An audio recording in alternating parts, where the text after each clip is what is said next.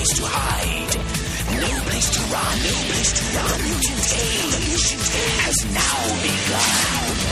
X-Men, X-Men, this is a day, this is a day. X-Men, X-Men, come and come. Okay, it is with heavy heart that we present to you the final episode, for now, because Wolverine 3 is coming and we will be back, of Mike and Matt's X-Cellent adventures.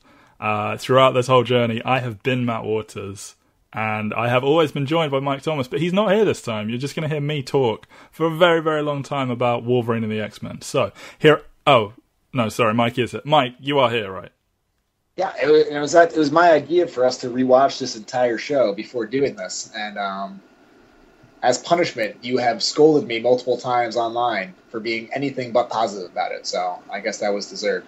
That's true. If you just gone with my sort of memory of it versus, I watched all of this over the course of a while, you would have had an easier fight. But now I'm energized. I've seen it all. I'm reminded. I've noticed things. I've made observations. So bring your best, because I think extremely highly of this show, and you think just quite highly of it, I think. Yeah, it's like what I feel like it's like me with First Class versus you with First Class. Yeah, that sounds about right. Yeah, or like me with X2 and you with X2. All right, well, just to get this rolling, this is my favorite adaptation of the X-Men across any medium outside of comic books. Okay, respond. I think it's by far the most ambitious. I think it's by far made by the biggest fans of X-Men. Like, I watched this and think, like, this felt like the people making the show felt like kids in a candy store being like, what can we do? Like, it felt like they said, why not, to basically every single scenario. And it is so meticulously plotted. While not completely serialized, it is a very serialized show. And they kind of seamlessly weave together like 50 different plots into season 1, do a bold reimagination of Days of Future Past, incorporate the Phoenix, but not so that it overwhelms the show. They managed to cherry pick basically the best characters out of the show. They find a creative way to remove Charles Xavier while including him. And they perfectly set up the next conflict in the Never Happening Season 2. I mean, it was incredibly impressive to watch this. I don't think there's another cartoon like this. I think it blows away the animated series. I think it blows away Evolution. And I think I would have to rewatch Batman the Animated Series a ton and see a lot of greatness happen there for me to think this is not better. But this is my favorite cartoon adaptation of a comic property for sure. And it's so tough, I think, because, I mean, it's a total what-if scenario. I don't think this is better than the first 2 X-Men movies, but because I don't think we can separate those 2 from the rest of the X-Men, or at the very least we can't separate it from The Last Stand, I think you might be right then. I'd probably, I guess if you said outside of comics, so I guess, my favorite adaptation is Whedon's Astonishing X-Men run. That's my favorite, or not adaptation. That's my favorite version of X-Men. X-Men thing, probably. But I think with a little tweaking, this would be better. And honestly, it's pretty close as it is. I could wake up tomorrow and say, you know what, this is better. It has a more well-rounded team. It pulls from more sources, et cetera, et cetera, et cetera. I think this also proves that a cartoon TV show is possibly the best way for comic book properties to be adapted, because there's always going to be a finite number of episodes because cartoons are time-consuming to produce, but they don't have the restrictions of getting talented on-screen actors who have a limited shelf life of how long they're willing to commit to the series. And honestly, constantly through watching this, I kept doing my own mental fan fiction of how I would want to do a version of X-Men the cartoon, and so I think I always think that speaks highly of something if it makes me feel creative.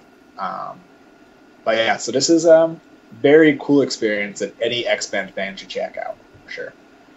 Yeah, a lot covered there, but I agree with all of those sentiments. It was the process of making my notes for this episode and sort of trying to identify, like, okay, what are the major plot lines here? What's going on here with this character, that character? How does this all weave together? That made me realize this is a really impressive feat of planning, of writing, of execution, narratively across the whole season. It flew too close to the sun. And you say that it feels like it's made by like big fanboys, and I think one of the strengths for me personally is the creative team, because and that wasn't an insult, by the way, when I said that. I meant it as like a compliment. No, absolutely, yeah, I agree with you. I feel the same way, and the three biggest names really behind this show, well, for me, the people that stand out, it's created by Craig Kyle and Greg Johnson. But the team specifically of Craig Kyle and Chris Yost, they've written a bunch of cartoons for Marvel, including some episodes of Evolution. They went on to write Avengers Earth's Mightiest Heroes together, which is actually a pretty good Marvel cartoon as well. But they also, they're writing films. I think they are writers on, or at least one of them is, on Thor Ragnarok. But for me, the big thing is they created X-23, who was my favorite X-Men character, and they were then creatively behind the third incarnation of X-Force, which is that you can create like a run in the comics from Messiah Complex through X-Force and through a certain line of X-Men comics that is my favorite line, my favorite run of X-Men comics. So like these two dudes, Craig Kyle and Chris Yost, for me, when I see their names attached to projects, I'm immediately down, and it makes all the sense in the world that they would be the guys that made this show. And when we were talking about X-Men Evolution before, I made a comment about how it's a very fitting title, because you can see how they got from the original animated series to this, and a lot of the people involved with Evolution ended up on Wolverine and the X-Men, and you can really see sort of how they took what they had before and turned it into a more refined, mature, better version of what they had. And I think I'm kind of like taking ideas and concepts there, so that if you were a kid and you watched that, so many things would seem so seamless. Just like who is in the Brotherhood would make perfect sense if you had watched X-Men Evolution as a kid, because it's literally the exact same five doofuses. Yeah. And then Domino. But I don't know, it was just, it's so impressive. Yeah, it feels like a perfect marriage of, there are elements of the films, there are elements, obviously, of the comics, there are elements of Evolution and the old animated series. I think it blends those three worlds together. The looks are very Joss Whedon's Astonishing X-Men, or for some of the characters anyway. It looks a bit like X-Men Evolution, but, a better version of it. Yeah. It's got an incredible. I really love the look of like almost every single character when they appear on screen. My heart lights up. Scarlet Witch in particular. I really can't explain why her in particular, but that character design I think is perfect, because it doesn't look like too goofy, but it also is true to the original design. I don't know, but everyone's voiced well, pretty much. Like even if you take away all the impressive things about it, if it was just like, here's a cartoon, it looks great and it sounds great, so that's an immediate win. And then when you look at what they did narratively, where they are mixing and mashing all these different iconic stories, like there are elements of Days of Future Past, there's the Phoenix, there's the Shadow King, all this stuff, like Mr. Sinister, even Apocalypse shows up. They marry all of this stuff together into one cohesive plot line of their own, and I think it's very impressive that they managed to do that. And you said how it's serialized. I think by having so many, having a multitude of plot lines going on all at once, and they sort of tap into one for a couple of episodes, and then they'll leave it for a while and come back to it. I think it was a tremendous help in not getting like too weighed down anything. Because, like, say you don't like the whole Brotherhood story or Genosha, it's fine because here's some other stuff going on in the future, or with the MRD, or here's Gambit. You know, like they introduce new things, or they put things to the back as needed. And for me personally, I mean, some people might not have liked this, but I thought that was a real strength, that it did manage to elegantly juggle like 10 different plot lines at once. Yeah, I definitely think they pretty much elegantly did it. I think the difference between you and me is that I was not as into a lot of them as you were, but it was impressive how they did nonetheless. An interesting exercise to do, though, is to go to the IMDb page for it and then check the full cast to see how spread out all the characters are. Yeah. I mean, Wolverine is in all 26 episodes, obviously, because it's called Wolverine and the X-Men.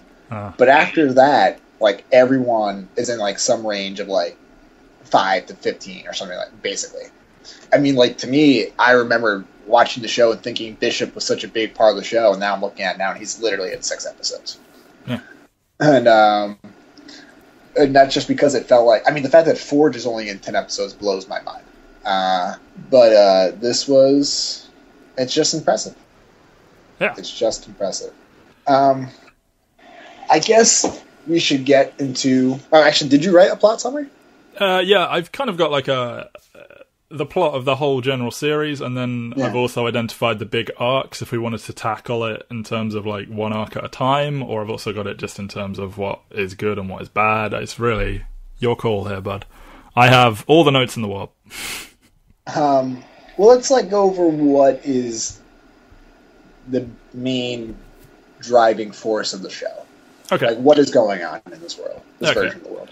So basically, the show begins with Wolverine is about to leave the X-Men.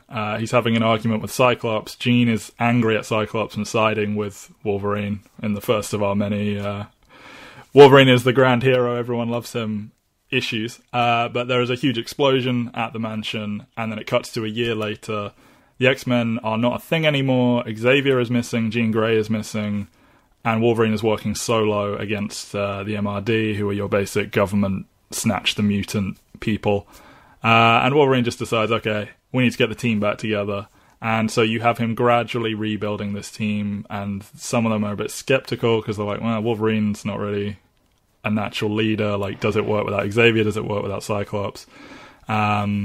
They find Xavier's body, and they start receiving communications from him 20 years in the future, where it's a kind of Days of Future Past style hellscape where Sentinels rule everything and everyone's rounded up into camps and whatnot. And he's basically trying to mentor Logan into being a good leader so that he can recruit more X-Men and get this team together, and also send them to trouble areas before bad things can happen. They're trying to prevent that future from taking place, and he changes his mind about what he thinks causes it a couple of times over the show. But it's basically a, hey guys, this is going to be an issue, go there and whatnot. And they add more members, and you got so much going on with Xavier in the future.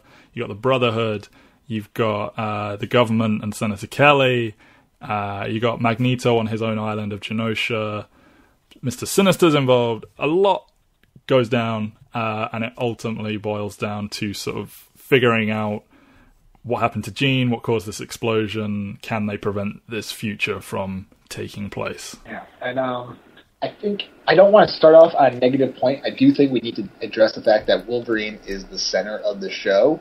Yes. Not just in, mechanically, like he's the only character in every episode. He's the main character of the majority of the episodes. But he's also, this is very much like X-Men The Last Stand arc for Wolverine, in that the team is in shambles and he must pull them all together.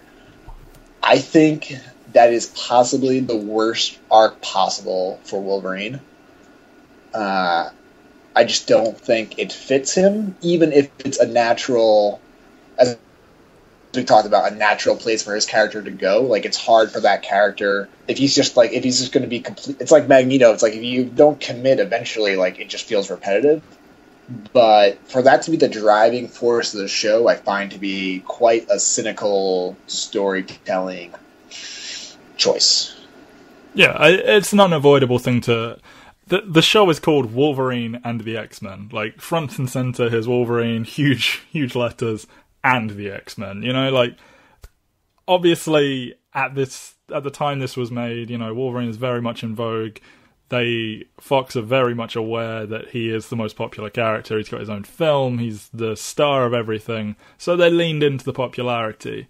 And you do get some truly gross stuff, like when we see the flashback of why Wolverine left, him hitting on Jean is as egregious as it ever was in any of the films. Like, he's full on creeping outside her room and, like, sleazing all over her. And then she blows him a kiss before the world explodes. Yeah, she blows him this kiss, and it's the worst.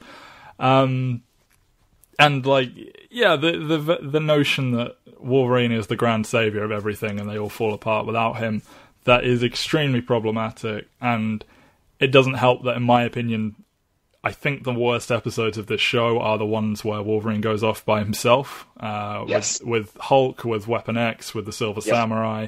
But Yep. at least the Silver Samurai one was more interesting than the Wolverine, if only because it was an hour and a bit shorter. So that is all very much a problem.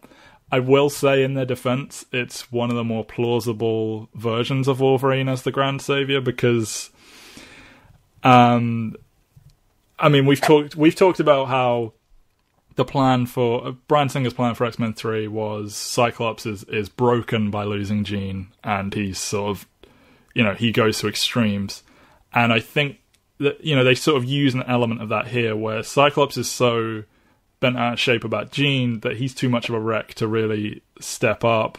They are without Xavier, everything is scattered, and Wolverine has, you know, he's in the thick of it still.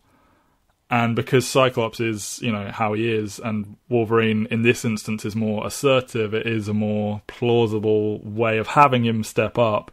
But then you do have the heavy-handedness of Xavier being all like, oh, only you can lead them. And they do give it the token, like, oh, Scott, it's good to see you here as well, and trying to make them a bit of a team at some points, but the sort of brushing everyone aside for Wolverine does, it sweeps the legs out from under the argument I was just trying to make. Yeah. But you do bring up a good point, though, is that this is probably the closest we'll ever come as a follow-up to X2. In the broad strokes, this is basically what Bryan Singer was going for, was that Cyclops was going to be a dick, probably a bit more recklessly militant. Wolverine was going to have to keep everything together. What are they? You can do it. What's Sebastian Shaw's group called? Oh, well, they're the Hellfire Club, Hellfire but they Club. didn't want to say hell on TV, so they just called them the Inner Circle, I guess. Oh, I didn't know that. That's dumb. Well, that's my guess, because they never say okay. Hellfire Club, they always call them the Inner Circle, and my guess is they couldn't say hell. That's probably right, because it was a Saturday morning cartoon. Mm-hmm. Doesn't feel like one sometimes, though. The Hellfire Club's angling for something with Jean. Magneto's angling for something with Jean. So it's basically, you know, that was basically the plot of what Bryan Singer had imagined for X3. Yeah. So this is the true conclusion to the Singer trilogy. I mean, not quite, but I'm saying, if you want, it's definitely a better use of your time to watch 26 20-minute episodes of this than to watch The Last Stand. That's true. And it kind of would work. Like, you just have to change a couple of small details, and it does fit. Yeah. I didn't think of it that until the way you just described it. All right. So yeah, that's a problem, and that's kind of a problem they can't escape, because I mean, you can't call the show Wolverine and the X-Men. We talked about how we had different memories of the show, and I think actually my memory of the show is probably a bit higher than yours.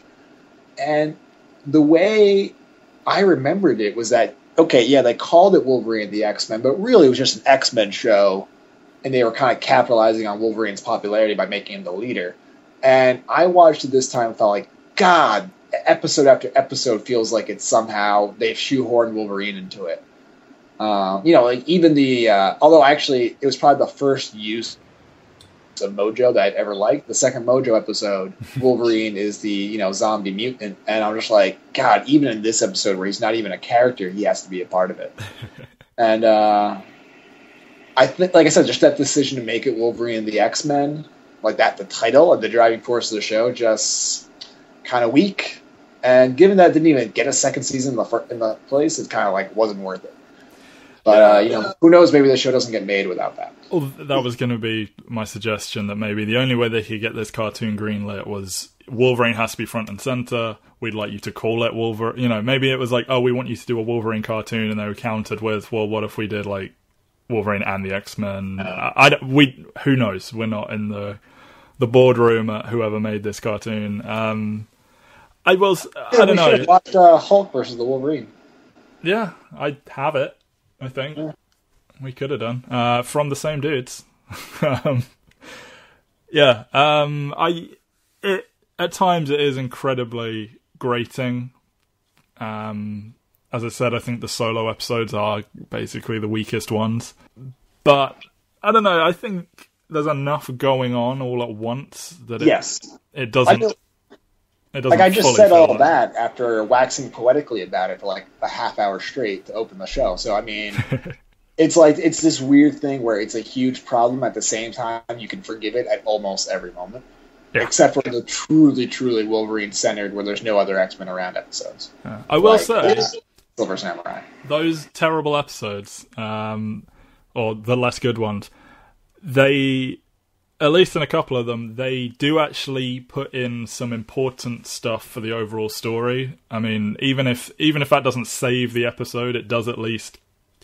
You can see why it's there within the whole canon. Like, the episode with Wolverine having the flashback with Maverick and his daughter and whatnot, that's the episode where you find out Quicksilver is actually fully in cahoots with Magneto after it seems like he's gone, off on his own. That's the episode where Rogue is starting to doubt her decision to join the Brotherhood. You have, in the Weapon X episode, you have some big reveal with Mystique and Wolverine having a romantic past, and you have a tease of X-23, Matt's favourite, who does appear later. I can't really defend the Silver Samurai episode, though. There's nothing important there. You can skip that one all day long. Yeah. All right. I guess we can take a look at the X-Men team and how they use them a little bit. So there's Wolverine. Early on, it seems like Beast is going to be a big character. Like he's the first person back with the team, and then without even realizing it, he just kind of slowly becomes a non-entity in the show. Yeah, I'm struggling to remember him past. I mean, I remember him coming into the library while Kitty and Iceman are there, but other than that, I really don't remember him past that first episode. He didn't really do a lot in the show. I mean, I think he's always one of those characters that's going to be invaluable, so you should always have him around, but there basically was no arc for him. I really liked the addition of Forge. I thought that was great comic relief. Also, for a practical standpoint, a great explanation of how quickly they're able to, get all these mechanical resources to support them. Yeah. I like Wolverine scratching the jet after he just had it perfectly done. Something about it kind of reminded me of the dynamic with Morph in the animated series, so I don't know. I guess I've always been biased towards that as Morph. Morph, I don't know. Wolverine and a younger, wackier character is generally pretty fun. There's just something about the Morph dynamic with Wolverine that I really appreciated as a kid, and so I'm biased. Well, that's the problem. Like, Wolverine, he's undoubtedly cool, but when you lean so fully into how serious and, joyless he is, you're wasting it. If you have him that way, you need people to play off him, because then it becomes funny instead of just... And, they do it with Batman sometimes. They do, Anyway. Let's see. Shadowcat, Kitty Pryde's there. She's great. I think this kind of reminded me of Whedon's run with Kitty, and I really, really love. Whedon loves Kitty Pryde, obviously. Oh yes, and this felt very similar to that, and worked for me. I think her power is awesome. I think it leads to a lot of creativity. Yeah, and that was good. Angel Warren Worthington was there. It seemed because he's in a lot of the image, a lot of the advertising for the show, in terms of posters and such. So you kind of think he's going to be a big part of it, and then. I'm actually going to look up his episode count right now, because it feels like he's barely in the show. I'm going to guess 7. No, it's going to be more than that. But 10. And and they really, really rush his arc. It's kind of amazing. Well, I mean, he's like he bankrolls them going from a ruined mansion to with the X-Men again. So he is important in that way. Like, he gives them the money to get back on their feet. Yeah, and but there's basically late in the show, he finally makes the decision to. He's in. Oh, you called it. He's in 7 episodes. Late in the show, he decides he's going to be a part of it because he thinks, like, it's truly getting apocalyptic enough for him to be involved and risk exposing himself to his father, who is also, like, secretly funding all these anti-mutant stuff.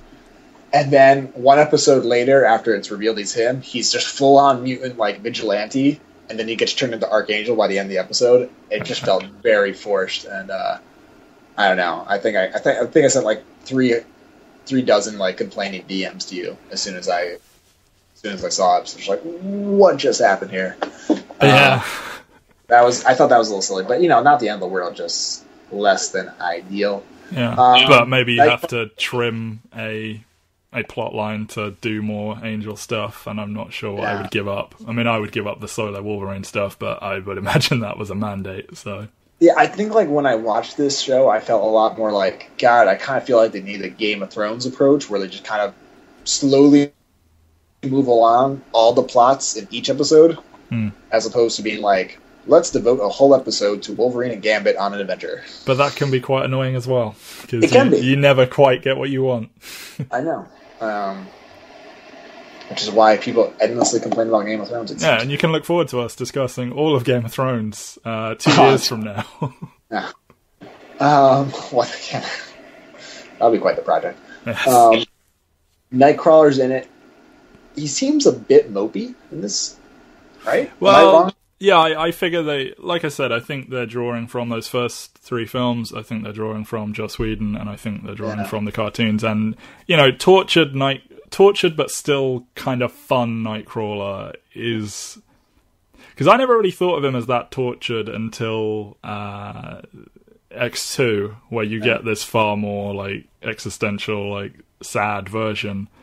And that I thought was great, but we don't need that to be every time. Exactly, yeah. So I think they like pull an element of it, and he's also the storyline he's in is an inherently quite sad one, but they do keep him still a little bit upbeat. Like he's sword fighting and he's having fun. Yeah. Iceman's in it, but barely. There's a weird timeline issue with him where they very clearly say he's 18. When they tell his parents, you have to let him be an X-Men again. And then we see flashbacks later on where he's with the original X-Men team of Beast, Angel, Cyclops, Iceman, and Jean. Yeah. So that doesn't really add up unless he's like 12 there. But also like the whole timeline's a little weird. I mean, we'll get into that later, but well, any X-Men project that includes any shot of the original 5 gets an immediate plus 10 points from the diehards. So I think they were really married to doing that, but then they were like, oh, but our Iceman's young, like the film. I know, and despite being relatively young and not even really being a diehard of the comics, I always appreciate that, and I think that's cool. Yeah. And I think actually because in the end, Iceman's such a minor character, it doesn't really matter. I need someone to explain to me Wolverine's timeline of where he needs to be introduced to Cyclops and Jean, and then how long does it take him to piss off Scott so much that Scott just loses his mind, and Jean has fallen for him in some manner? Like, how long does that take? Yeah, the big to the point where he's developed a father-daughter relationship with Rogue. Yeah, the flashback episode really makes it seem like the argument that starts the whole thing occurs not long after Wolverine arrives. So maybe it really is X-Men 2, where like, we've known you 48 hours. What's your problem, dude? Yeah. Yeah, that's tricky. Yeah, I just don't. And it's not that they couldn't explain it away. I just couldn't figure it out. I couldn't figure it out entirely. Yeah. Rogue basically lifted from X-Men Evolution and the X-Men franchise and the film trilogy. Well, I think she's like a really good example of how they're mashing things up, because you have this you have this younger version that's clearly come from the films and then was used in X-Men Evolution, but she's not as frail as Anna Paquin. Like she maintains a little bit of the sort of strong Southern badass from everyone's favorite 90s cartoon. And yeah, what I just meant by that was like in the X-Men Evolution, Rogue starts off in the Brotherhood, and they kind of allude to that here a little bit with her kind of either pretending or not pretending to join the Brotherhood. Yeah, she pretends to join she pretends to join the X-Men, is secretly with the Brotherhood, but then goes, oh wait, now I'm bailing on this, and goes back to the X-Men, but they don't want her there. And then as soon as she joins the X-Men, they basically drop her as a character. Like, I think there's even an episode or two where she doesn't even have any lines, where she's like in the background shots. Yeah, and then she comes back, and then they're like, "Oh, but we don't trust you." I was like, "But we just did this." I know, but I'm saying, that's what I'm saying. Like the last 8 episodes, I think it feels like she's in every episode but does nothing. Yeah. Which is fine. You got to make choices. Storm is in it, kind of similar. Once she's introduced, which is they did a whole shitty Shadow King story. Yeah, I hate the She Shadow doesn't King. really do anything after that. Which again, I guess just confirms this is a follow-up to the X-Men trilogy. Exactly. This is the faithful. This is the official third X-Men film. This is the Brian Singer edition. Cyclops is kind of like a recluse. He doesn't give a fuck anymore. He's got nothing to lose. It's just blasting everything in sight. Just destroys his television. It's like, dude, that's... I kind of like it. I like it. I wrote it. I wrote broken Scott Summers in both strengths and weaknesses of this show. I think I wouldn't qualify it. I wouldn't have a problem with it if it didn't lead to this over romanticizing of Wolverine. Mm. And I like that he is so singularly focused on Jean, and he recklessly goes after Sinister, trying to chase this lead, and I like that stuff. But then there is an element of okay, come on, dude, snap out of this a little bit, step up. And so much of it is just to make Wolverine I told you so a million times over and over and over again. It just gets a little tedious. Yeah, doesn't Wolverine even he demands that he stop looking for Jean and becomes a proper X-Man again, and he's like, okay. Yeah. And then finally we got Emma Frost, who probably has one of the best roles in the show. Yeah, I think she, second to none, has the best arc of any character in the show. And she's walking the line. You're not entirely you're not supposed to trust her, but she's so convincing for so long you forget that you're not supposed to trust her, which is kind of perfect from a storytelling perspective. And then it's finally revealed we should not have in fact been trusting her all along, and then she doubles back on that. Yeah. And she basically sacrificed herself to save Jean, and it's pretty awesome and touching. Yeah, and she loves Cyclops, it's one of the blessings in disguise that we never got a second season, because they would have brought her back somehow. Yes. But now we can pretend she actually died, and it's this beautiful, tragic moment at the end of the series, I guess, too. Yeah, that's what Magneto was yelling about in Days of Future Past. He's like, Emma's dead. It's like, wait, but that's in the cartoon. That hasn't happened yet. Oh, exactly. Yeah. Time travel. Yeah, I thought she was awesome. I think she's probably the best voiced character in it. I like the mystery of it. I like her, initially you're like, well, don't trust her. She's sort of mocking them a little bit, and it ends up being an earnest romance with Cyclops, but at first she's almost sort of mockingly flirting with him, and then, you bring it back around to, oh, no, wait, you shouldn't have trusted her, and yeah, I think she goes on a real journey, and she's a fun sort of element to throw into the toy box of known characters. Yeah, I think if anyone who was not familiar with Emma Frost saw that or read Whedon's X-Men, or even the one before that, which I'm not a big fan of, that run before that, I think you would see that and just be like, what the fuck did they do to Emma Frost in the movies? Yeah, I know. I think she is one of the characters that I'm most sad about not getting a good shake, Yeah, I like that about this, that they're playing with these well-known established characters, but then they are also giving more prominence to ones that sort of came into more vogue in sort of the early to mid 2000s. You know, your Emma Frost, your like Psylocke is in it for a little bit, and Spiral is here. Like, you know, they're pulling some like more niche people and sort of giving them more of a run. Like, there's a ton of cameos from the sort of new generation of kids that came in the mid 2000s, like Dust and Pixie and so many people. Like, I can sit here and just reel off names of characters. I won't, but I like that they did pull from so many areas of the X-Men universe, and they even like bring in like Marvel characters. Like Nick Fury is in this show, Hulk is in this show, Nitro is in this show. It's fun. Yes. It feels like what an X-Men cartoon should be. So meanwhile, while this is going on, Magneto's on Genosha. It's masquerading as a place for mutants to hide, but meanwhile, he's kind of secretly in cahoots with... Is he in cahoots with Kelly? No. Who's he in cahoots? He's in cahoots with somebody. Quicksilver. Yeah.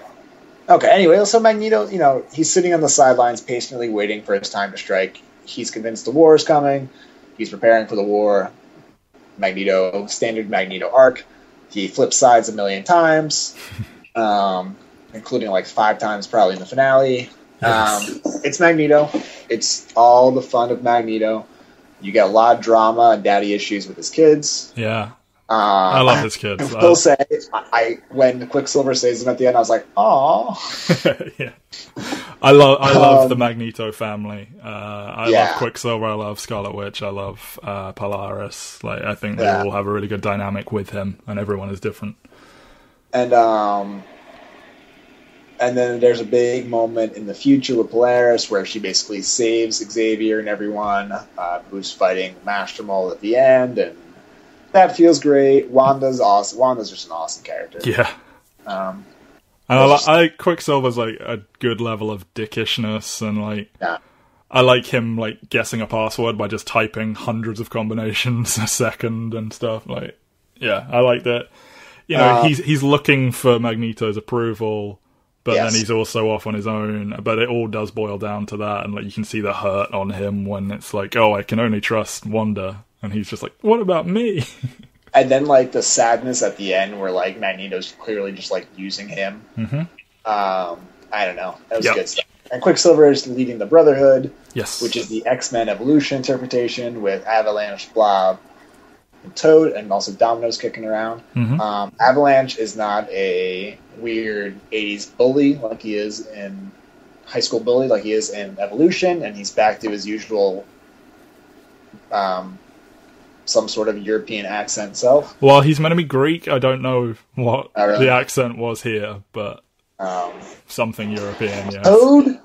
Yes. Does Toad have dreadlocks in this? He does. That's really shitty, but... Toad has gone through more visual changes than any other character in all of X-Men. I mean, like, I was watching it, I'm just like, yo, like, this feels like I'm watching Gone with the Wind, and it's like this slave coon stereotype. Why does this shit keep happening in my X-Men movies? Like, this is all about not... I just can't take it. I don't understand. Sorry, I wasn't expecting that. It's just so dumb and so needless, and I don't understand why it keeps happening. While I think we can both probably agree we'd like our X-Men characters more on the fun side, let's do more Ray Park Toad. We need like 50 years of Ray Park Toad before I'm willing to see another ridiculous caricature play Toad again. Yeah. Especially since like they proved in that one, like Toad should be a badass. His powers are kind of great for combat fighting, visually and practically.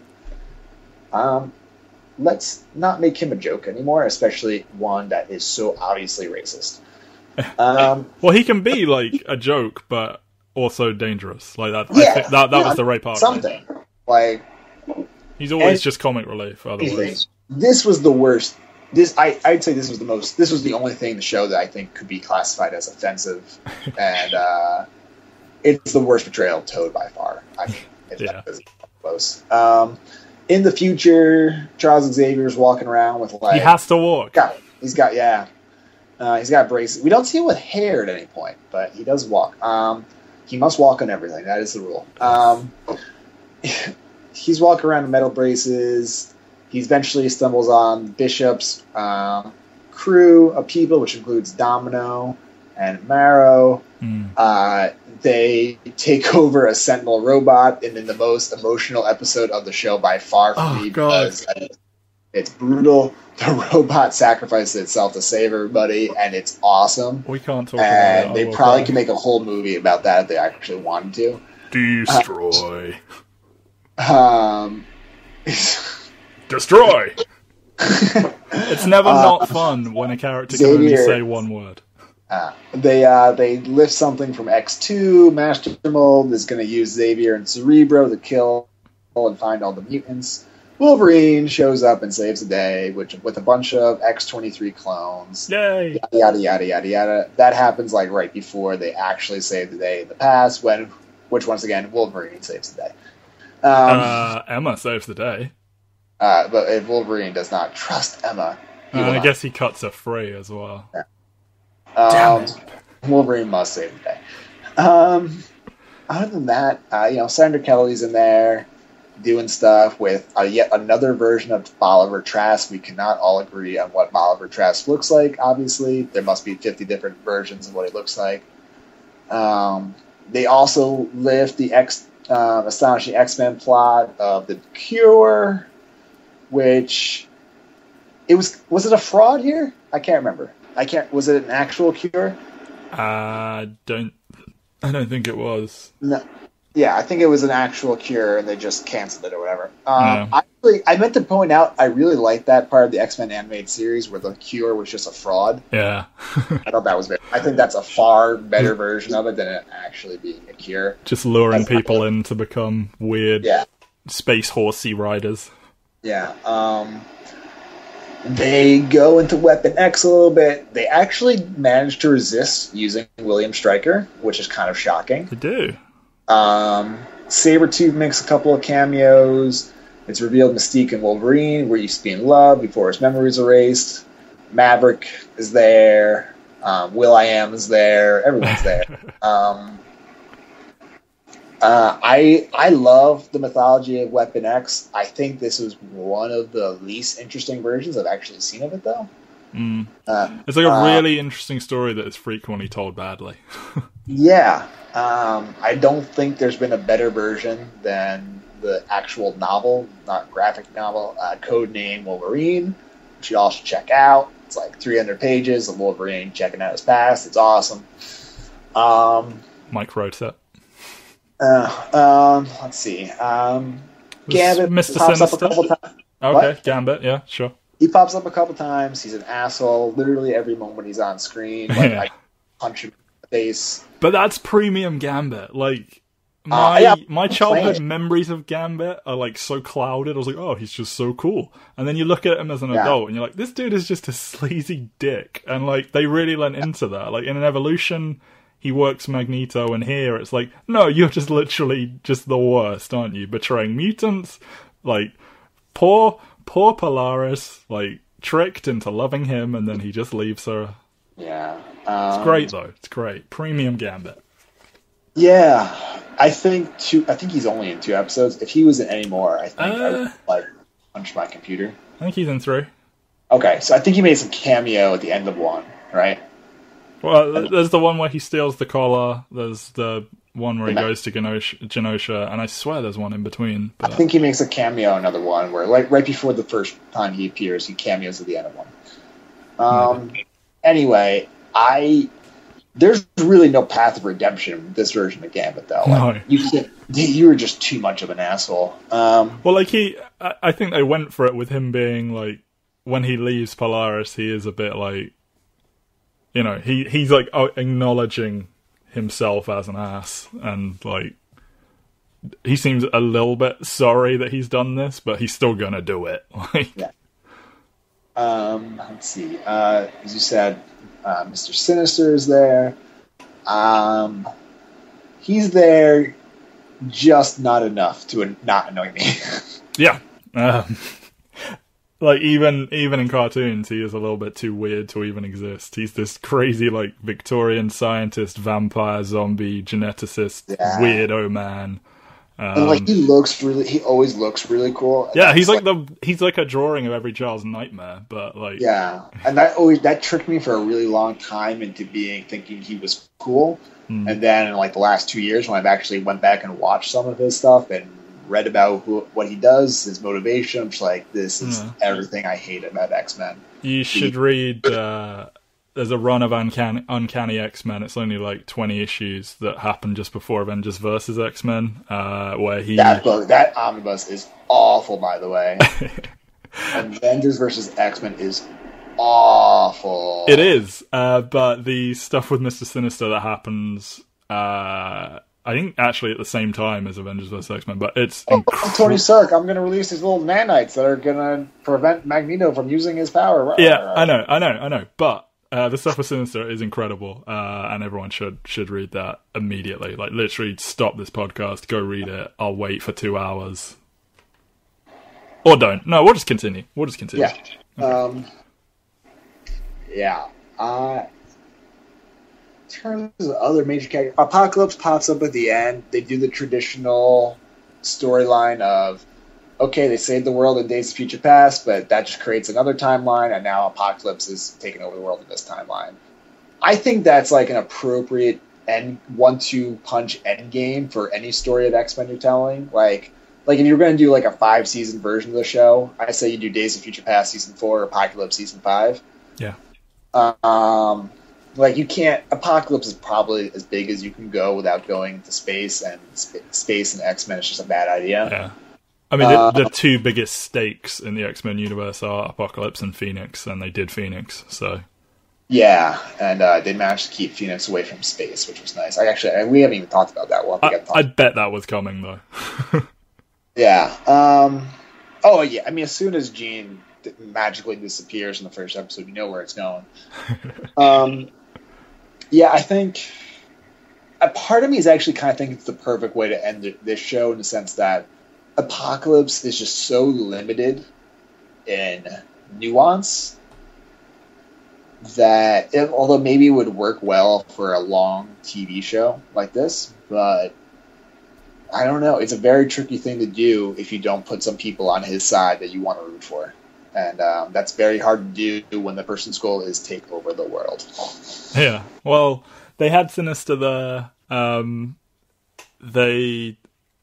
They had the reveal being that... Well, it's not really a reveal. It's almost sort of a throwaway. Like, he talks to Apocalypse on a TV screen and is like, we got the samples.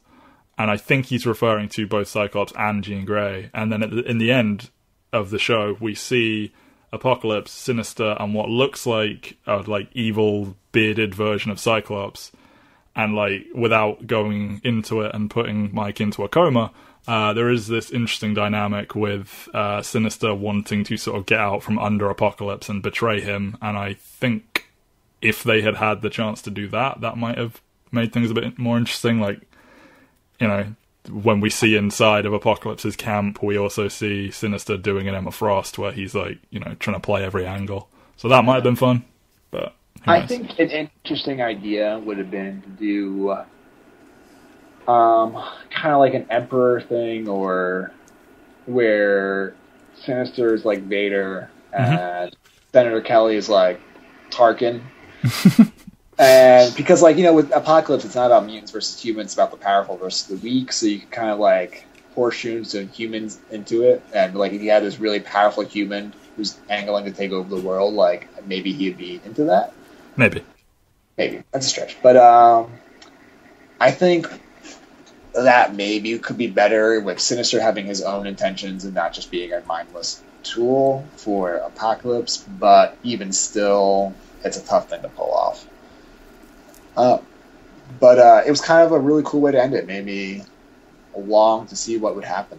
Yeah, and we will never know because they cancelled it, but they were allegedly going to do Apocalypse. They were going to bring in Deadpool, Cable, Jubilee, Magic, Colossus, But, we'll never know. Colossus pops up in I think literally the first scene, and then we never see him again. Yeah, I think... Does he talk? I don't know. I think so. I think I've read a credit for someone as Colossus on there, but I could be wrong. But yeah, they were going to reintroduce him or something. I think Colossus is probably one of the most interesting male comic book characters, and this conflict of physically he's the height of masculinity, and then emotionally he's not.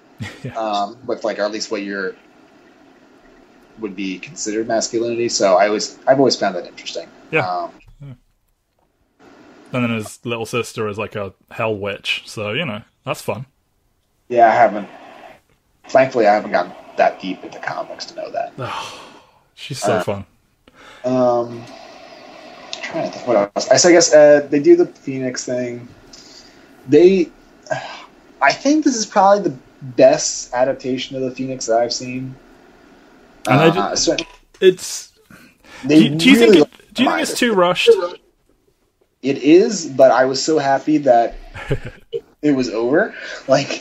Obviously we only got one series of this, so I wouldn't want them to put anything off. I wouldn't want to take anything out of this. Yeah. But you almost wonder if it would have been better to end the series with the big revelation of Emma was in on it the whole time, the Phoenix exists, whatever, and then deal with that in Series 2, and then end Series 2 with Apocalypse, maybe? I don't know, but it did kind of feel... that brings up a good point where in Season 2, then you kind of have Apocalypse and the Phoenix as these two warring powers, and then you can kind of create a scenario where they have to, Jean has to kill herself to save the world or something like that. And nothing is stronger than the Phoenix, so how's Apocalypse gonna react to that? So that'd actually probably be better. It did lead the great moment with Emma dying, though. So I honestly the rain of diamonds falling down was probably the coolest visual in the show. Yeah, that was pretty cool. I don't know. It coming kind of out of nowhere is both an effective twist, and also because they build from the very first episode this explosion. It came from Xavier, and Xavier was having this big telepathic headache just before it happened, and then it's you get that reveal of, oh wait.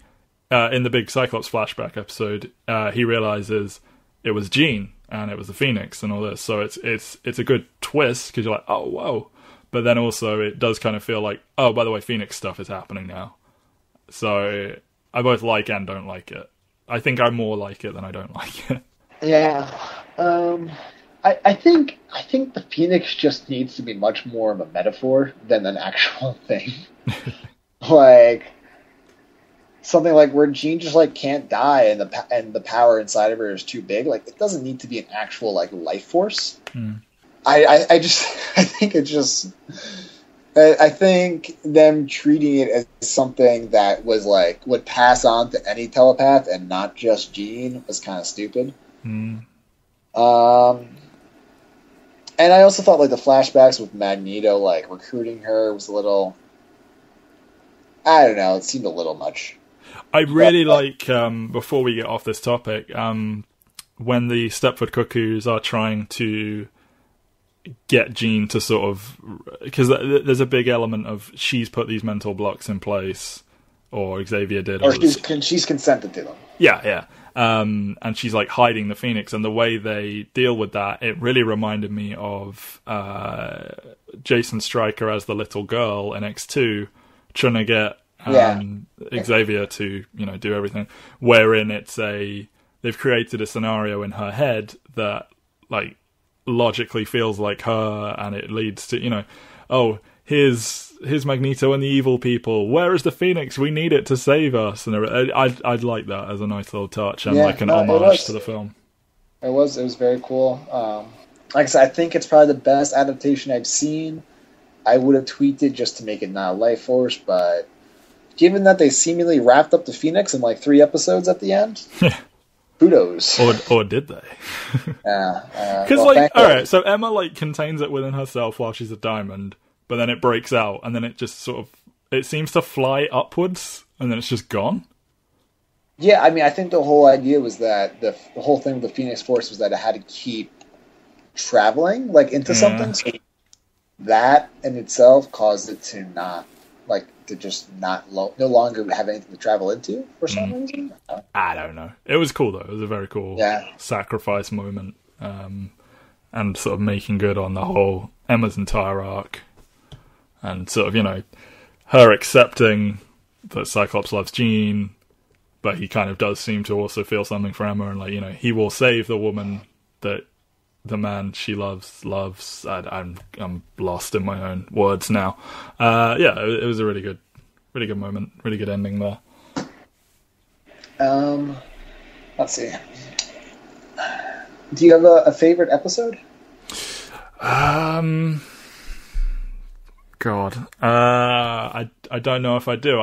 There are several that just stick out in my mind. One that always comes to me when I think of this show, it's not even necessarily one of my favorites if I, like, sit down and break it down, but Nightcrawler on the ship to Genosha, sort of banding together with the kids and trying to stave off this attack from Spiral and whatnot, and, like, him teleporting the attackers over the water and then dropping them in the same way you see in First Class with Azazel dropping people out of the air. So that was pretty cool. It's not great. It's just really memorable to me. I don't know. There's a lot. There are some I really don't like, as we've said, but I struggle to pin down a favorite. What about you? I don't know. I'd say. Well, that's the thing. I think because it's so serious. I think the Rover thing will stick with me the most. Yeah, that's really powerful. I do like Gambit sort of, like, sleazing his way into Lorna's life and stuff, and that was just gross. I couldn't really. Yeah, no, it is, but this the tragedy of Polaris. Like I said, I like the Magneto family. I like how, like, Wanda is the favorite, kind of, or, like, the one that's most sort of respected, but then Lorna's his little girl, and you get this moment of, like, when they're asking Gambit which of the two daughters he went after, and then when they hear it was Lorna, it was like, oh, okay, good luck. And just sort of I don't know, I like the interplay between the Magneto family. I think I guess I don't know if we're kind of wrapping it up here, but the best thing I could say about this is I'm really looking forward to it being back on Netflix one day, so I can just kind of use it as background noise, which is kind of like one of the highest compliments I can pay a show. Yeah. It's not on Netflix right now, which is annoying, but I assume, like, because there's an established relationship, usually things come back eventually. Yeah. So I hope it does. I don't know. I hope there's another X-Men cartoon show one day. Yeah, like that's the biggest thing I take away from this. Of like when I think of this show, it's something that I just I've said before. I did work in a shop that sells DVDs and whatnot, and I had never heard of this show. And I just saw it on the shelf one day. I was like, oh, okay, I'll just get this. I was like, this is amazing. Why aren't people talking about this? And I gather it is to most people that it was a more widely known thing. I try and be like, oh, this is this hidden gem that not enough people have seen, but then everyone is like, oh no, I've seen that. It was really good. I was like, oh, okay. And just sort of what might have been for a series 2, and just also missing out on having an X-Men cartoon. Like, it feels like it's been a long time since we had one. And given how revered. Yeah, given how revered that 90s one is, and, some people have a real sort of affectionate place in their heart for Evolution, and obviously people like me adore this one. It's like, why can't we have something now? And, like, they say the reason that they killed the show off was because of money, and, like, I don't know, because they went on to immediately do an Avengers cartoon, and then another one, and, I mean, it was announced that it wasn't coming back in 2010, and I just wonder, like, did they kill this in service of the Marvel Cinematic Universe and, like, wanting to sabotage X-Men? Like, is money just an excuse? I don't know, but I just can't help but wonder if, in a world where there's no politics between film studios and companies, would this show have continued, or would we have a cartoon similar to this or inspired by this or from the same creative team or something, and that makes me sad. Give us more X-Men. Give us more X-Men, damn it. Unfortunately, listeners, we can't give you more X-Men. We've covered everything. And we're not going to go through every single episode of every cartoon ever, so suck it. I may be able to... I may compose a hodgepodge of things to discuss, though, for one more X-Men episode down the line before more movies come out. I have a lot. There's a lot of things kicking around that we did not discuss. Yeah, this is true. There's always weird, wonderful things. Like there's the anime, the Japanese anime of X-Men is out there. The motion comic of Astonishing X-Men. Yeah, I saw that before I read it. Yeah, I think one day. But what happens between now and that one day? I hear all 8 of you ask. That's right, I'm upping the numbers of people listening to this by a couple every time. So we have this, this started as just, hey, Matt, do you want to do this X-Men podcast? And I was like, yeah, sure.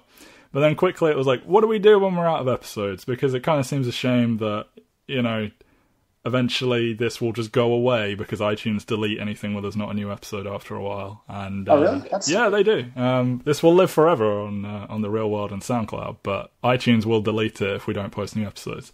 But there's no more X-Men to discuss, so what came to us while doing this was maybe we should spin this off, maybe we should do more stuff. And Mike has The Real World, his wonderful website talking about films generally.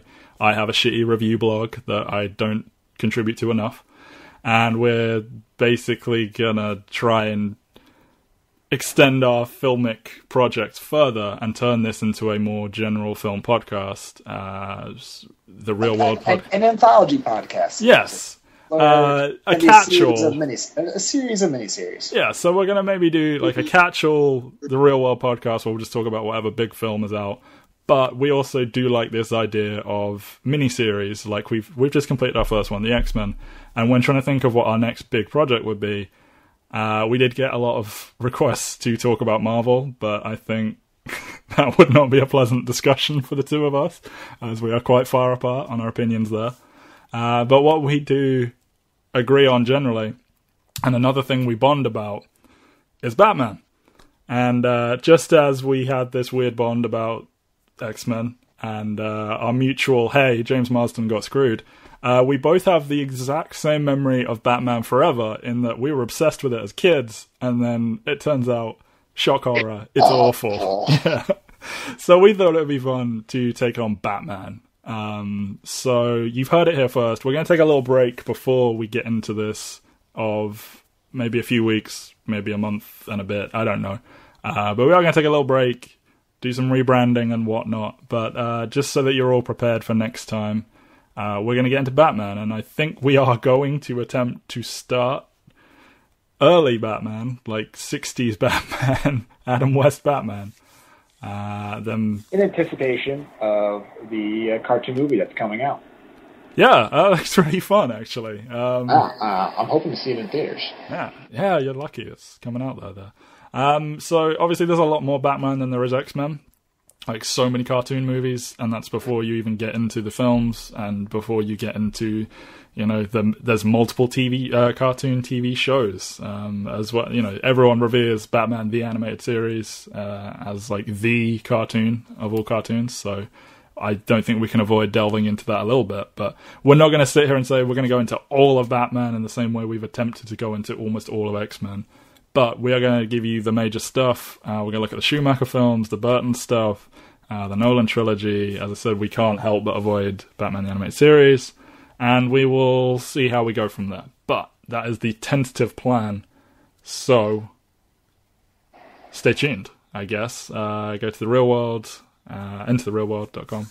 I will probably update our Facebook page to have a different name over the next few weeks. It will continue to live on SoundCloud, which I think is just soundcloud.com/Mike and Matt, so that works quite well. Nothing needs to change there. But and you can also keep posted on our Twitter feeds. I am Matt C. Waters. Mike is MC Thomas 216. That's right.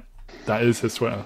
So just keep your eyes peeled, and maybe there's people that have been seeing all these go up and going, oh, these guys and X-Men, give it a break. But maybe they're going to see Batman and be like, whoa, Batman, I'll listen to some Batman talk. Or maybe not. So we'll see how that goes. But for now, it's been a pleasure talking about the X-Men for several weeks. And, eventually there will be more X-Men films and we can revisit our excellent adventures, the greatest pun that we have come up with so far of one. So, yeah.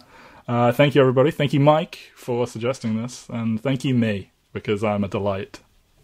And I guess you could say, Matt, we started the fire. Yes, the fire rises.